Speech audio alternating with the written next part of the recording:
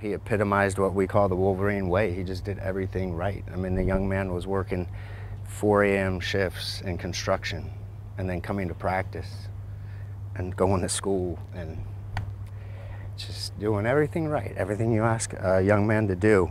Understandably distraught and holding back tears, Sierra College head coach Ben Noonan is describing football player Chancelor Fields-Colbert. His character's off the charts.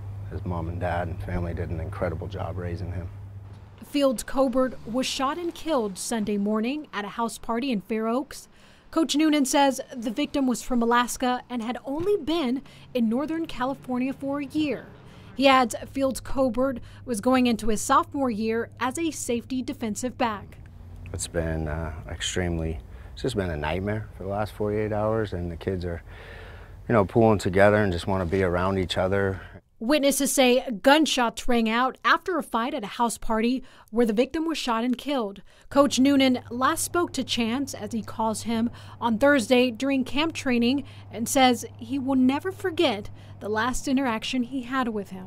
I always pick a person to break down the team at the end of practice, and I hadn't picked Chance in a long time. And I happened to pick him to break the team down, and he broke it down on family. Family on three, 1, 2, 3 family. Authorities are still trying to piece together exactly what happened. They're asking anybody who was at that party to come forward. Remember, you can always remain anonymous. Now, school officials tell me they plan to have a vigil with the victim's mother present sometime this week.